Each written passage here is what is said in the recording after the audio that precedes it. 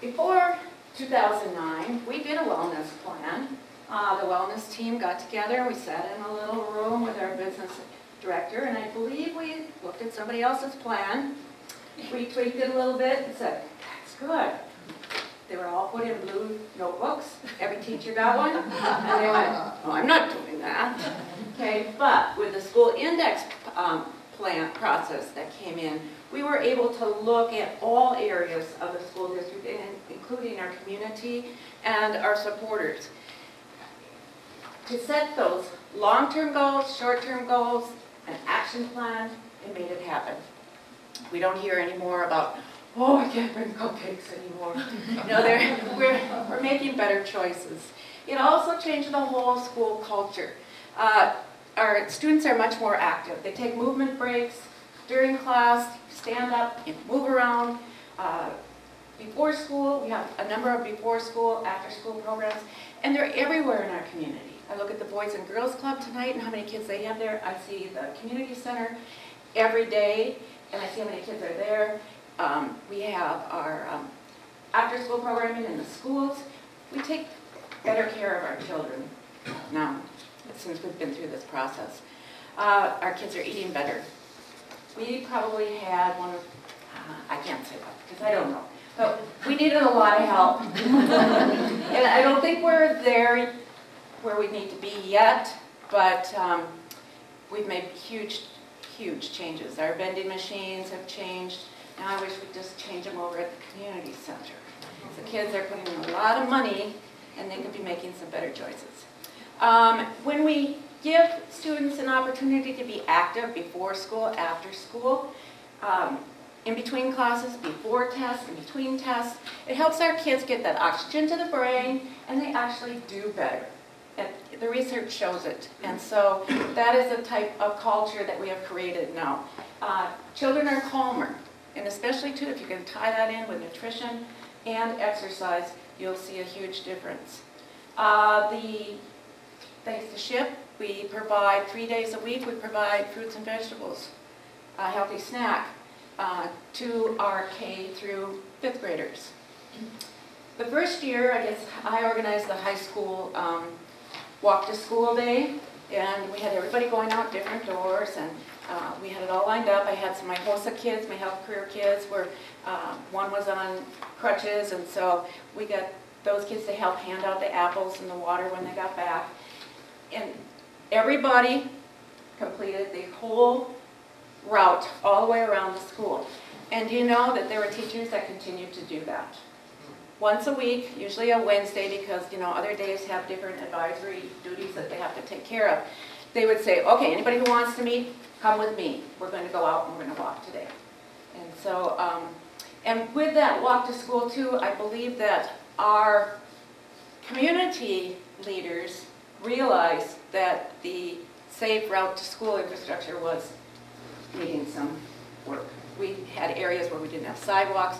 In my area right now, we always had kind of an extra lane around the lake, but now you can go under Highway 10, down Highway 10, and provides opportunities not just for our children, but for our adults too. Let's see.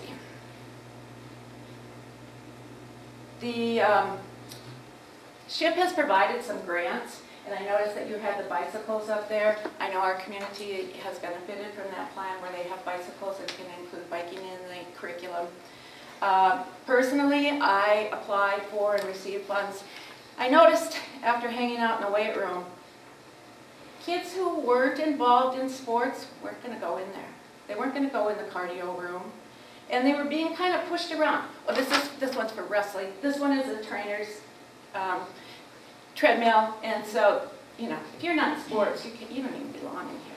So I applied for and received the money to buy the treadmill. And I sat there every night after school to make sure that they had that available to them all the time. And the staff also benefited from it. And they provided time for the staff to work during their prep time, which was nice. The principal kind of, I don't know, you know, is that really okay? But yes, it is. It makes for better workers. We all know that. In the past, probably 3 years, I've had opportunities to see what's going on statewide, nationally.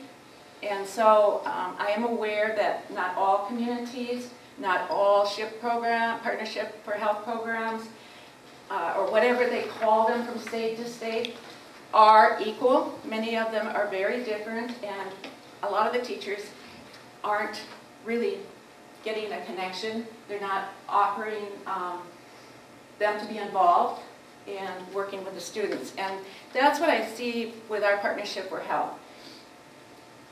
Pat, Jason, Karen, they've been super. I can't say enough. I know that there are other areas of the state, and I'll talk to people there, and they're not doing this for their people like we do. I was part of the state writing team. We worked on writing state standards and benchmarks. We did that, I think it was a 3-year process, and then this summer we went out and provided trainings. And so we were also providing trainings for the Fitnessgram. The Fitnessgram is a tool. It's a good tool. It helps kids set goals. It helps their parents realize, where they are as far as their healthy weight, cardiovascularly, where are they, and are they improving from year to year?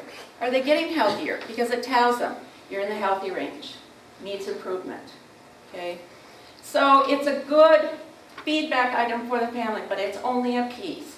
The rest of it is that we need to emphasize that it's a process. And Karen was able to send the local schools to those trainings as far as both the standards and the Fitnessgram. And it is a process, and it starts out with the Fitnessgram, just elementary kids, have fun. We want you to have fun, enjoy being active. Middle school, well, maybe you can start setting a few goals. Okay, take a little charge of your own health. And then by high school, we expect them to move to the point where when they graduate, they can take total responsibility for their health care and their fitness. I've been part of a national trainer on Fitnessgram as well. And going around to different states too, I found the same thing to be true as far as, they're all levels of involvement, I guess, in making our environment, our community, our culture healthier. And so, once again, I want to say thank you, and